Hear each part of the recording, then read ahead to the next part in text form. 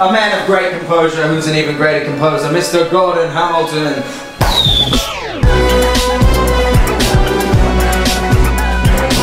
And introducing to you, Tom. The concept behind the show, when we initially were asked to do it, one of the big challenges was the fact that we were creating original music for a specific purpose. The first step in that was me recording a whole bunch of sounds, like an entire catalogue of noises and weird stuff that I could give to Gordon to repurpose for orchestra. Very weird.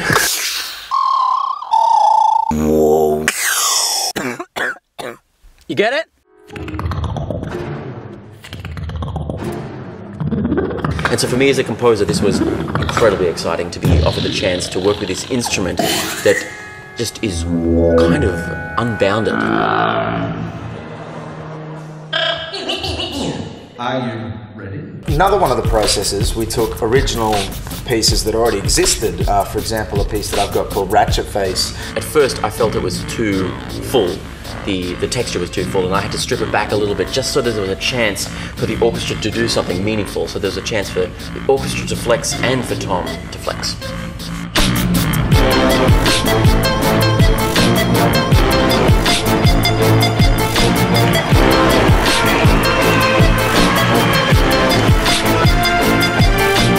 So there were certain things that I do in my solo show that I wanted to bring elements of to our kind of orchestral piece.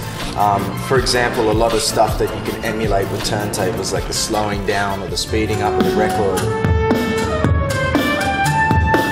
So we actually scored this tune for the orchestra as though it were being sped up on vinyl and then slowed down.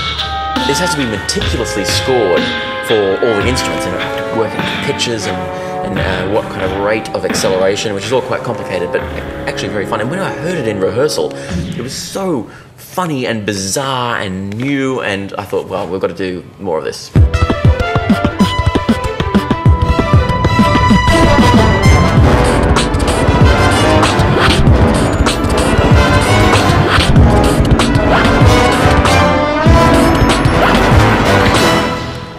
One of the great things about this show is we've been able to spectacularly collide our two worlds together in this sort of blasphemous combination of sound, you know, because we come from very, very different backgrounds.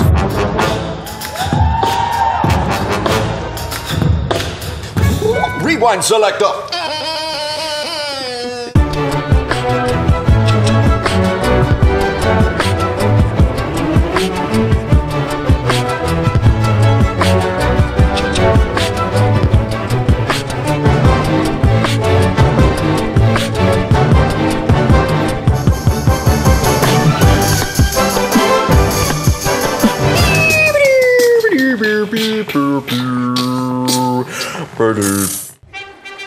Thumprints exists in two different versions.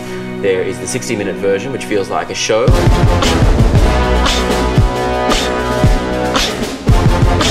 And there is the 20-minute version, which can be inserted into a longer symphonic program, and this feels more like a concerto. And of these two versions, there's two different instrumentations, one for full orchestra and one for miniature orchestra, 16 players. So it's a really transportable show. We've taken it to places like Coconut Grove in the Philippines, that was with the Manila Symphony Orchestra, and also to festivals like the BBC Proms Australia. It's just the two of us, me and Tom's Mouth, and we'd love to take Thumprints to more cities and more orchestras.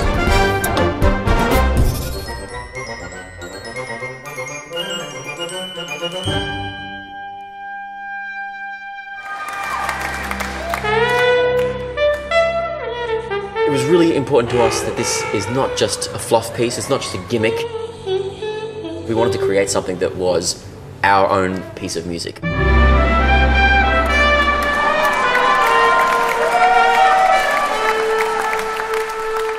I really enjoyed this blend of audiences, young and old, from diverse ends of the musical spectrum. And everyone seemed to be enjoying themselves, and it was very important for us to kind of break down that fourth wall and connect with the audience. Real mature, man, real mature.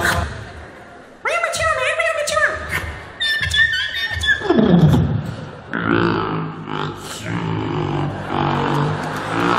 this is something I've never experienced before, during the music, to have people screaming at you.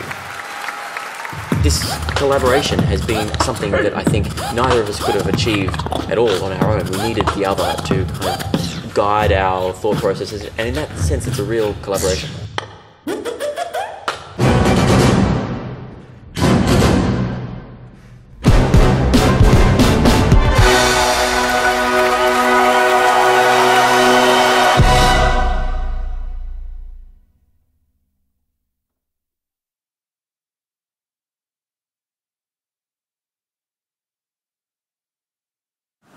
The best thing to come out of Annerley since Ipswich Road, Mr. Tom Thum. Yeah!